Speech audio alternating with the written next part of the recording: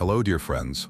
Today's topic will take us on an exciting journey, exploring the industrial-scale black soldier fly larvae farming model in China, the world leader in sustainable insect farming technology, organic waste treatment, and alternative protein production. Just by watching this video to the end, you will gain valuable practical knowledge that will help you confidently succeed in raising them right from your very first attempt.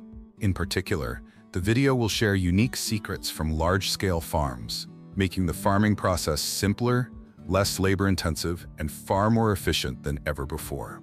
After watching, you will have a comprehensive overview of the black soldier fly larvae farming process with specialized stages, the most detailed, specific, and easy-to-apply guidance for farming larvae effectively and sustainably, suitable for both small and large scales. Let's get started.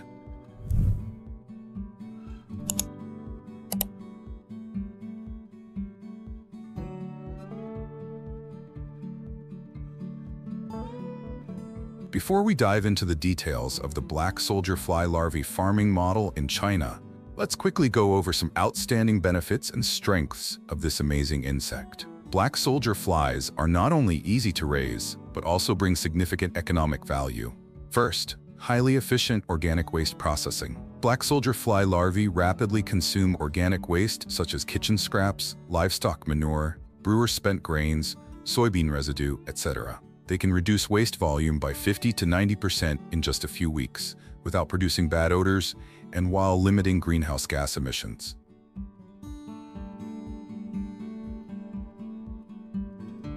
Second, a sustainable alternative protein source for animal husbandry. The larvae are rich in protein, 40 to 60%, healthy fats, calcium, and essential amino acids, making them a high-quality feed for chickens, ducks, fish, shrimp, pigs, and pets. They help reduce feed costs, replacing expensive fish meal, improve disease resistance, and increase livestock productivity. Third, high-quality organic fertilizer. The remaining residue after the larvae have fed becomes nutrient-rich organic fertilizer with a balanced NPK ratio. It is safe and highly valued for fertilizing clean vegetables, ornamental plants, or fruit trees.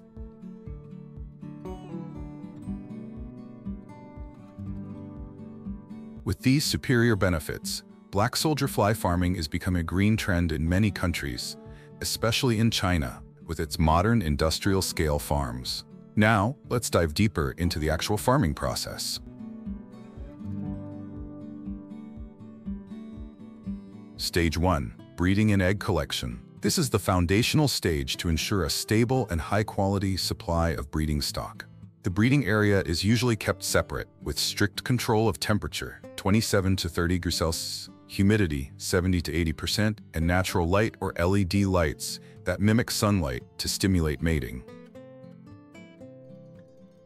Adult black soldier flies do not eat any solid food. They live solely on the energy stored from the larval stage.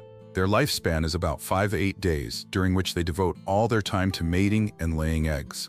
A single female fly can lay 400 to 800 eggs in her short life.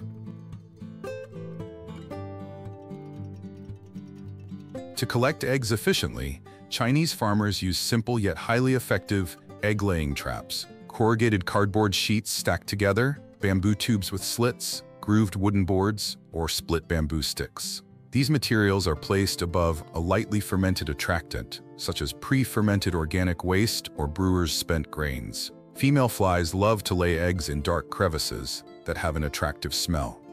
In the fly rearing house, they provide sugar water or diluted honey for the flies to drink, helping them stay healthy and lay eggs better. Additionally, a small bucket of fermented bait is placed to further attract the flies.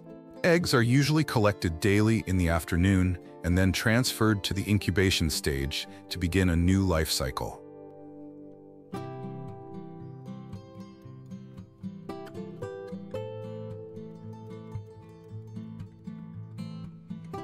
Stage 2. Egg incubation and rearing young larvae. Black soldier fly eggs hatch after 4 to 5 days at warm temperatures, around 28 to 30 degrees Celsius. Before incubating, farmers check the bottom of the container for tiny hatched larvae.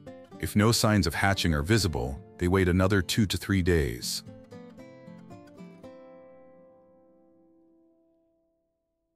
For successful incubation, eggs are mixed with easily digestible feed such as chick starter crumble, brewer's spent grains, or some ripe fruit, banana, papaya, to achieve about 60% moisture. Excessive moisture can cause young larvae to suffocate and die in large numbers. A popular reference formula: 25 grams of eggs mixed with 2 kilograms of chick starter crumble plus water containing specialized microbes to reduce odor and increase survival rate. This mixture should be divided evenly into 2 trays measuring 40 by 60 by 10 centimeters so the larvae develop uniformly without overcrowding. Throughout this stage, the trays are covered with fine mesh to prevent houseflies and other insects from entering. After about 5 days, when the larvae are larger and more active, the entire batch is transferred to larger trays or troughs for the main fattening stage. Stage 3. Fattening the larva. This is the most important stage, determining the final yield and quality of the larvae.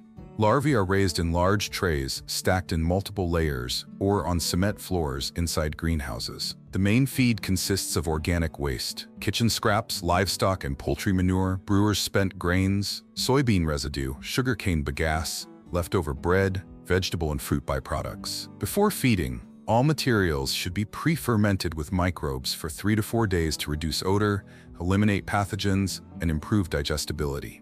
An effective mixing formula for 1 millisquare of rearing area: 32 kilograms brewer spent grains for looseness, plus 8 kilograms soybean residue, high protein source, plus 4 kg bread or other wet waste, plus about 4 liters of microbial solution.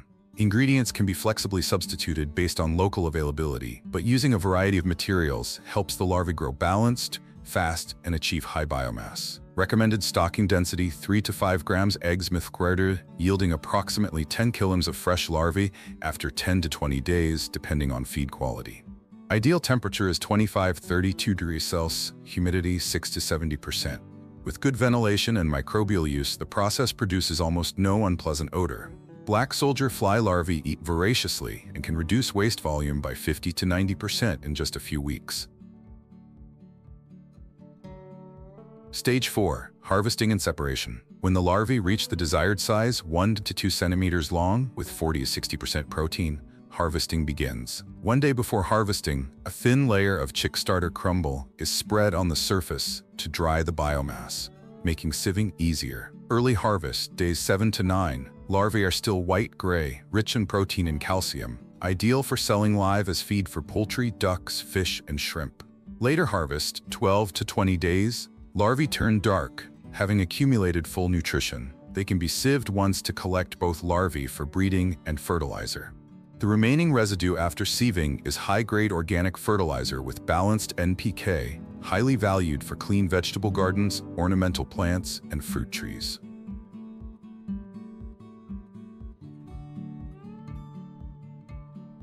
Stage 5. Pupation and flock renewal. Dark larvae after sieving are transferred to moist sand for pupation. Common formula: 10 kg clean sand plus 1 liter water plus 5 kilograms dark larvae, mixed well and placed in trays 40 by 60 by 10 centimeters. Although the larvae do not eat during this stage, proper moisture helps pupae develop well, resulting in larger, healthier adult flies with higher reproductive capacity. After about 7 to 10 days, pupae emerge as adult flies.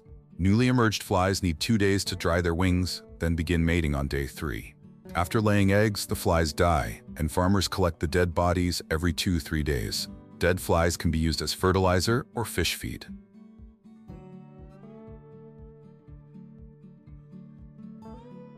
By applying the above process, Chinese farmers not only cleanly process large amounts of organic waste, but also produce a sustainable alternative protein source, reducing livestock feed costs by 30 to 50%, while generating additional high-quality organic fertilizer for sale or personal use. Black soldier fly farming is truly a promising green economic model suitable for any scale. Thank you for watching this long video to the end. I hope these detailed shares will help you confidently start raising black soldier flies today. If you have any questions, please leave a comment below. We will assist you wholeheartedly. Don't forget to like, share, and subscribe to the channel for more useful knowledge. Wishing you success and abundant harvests.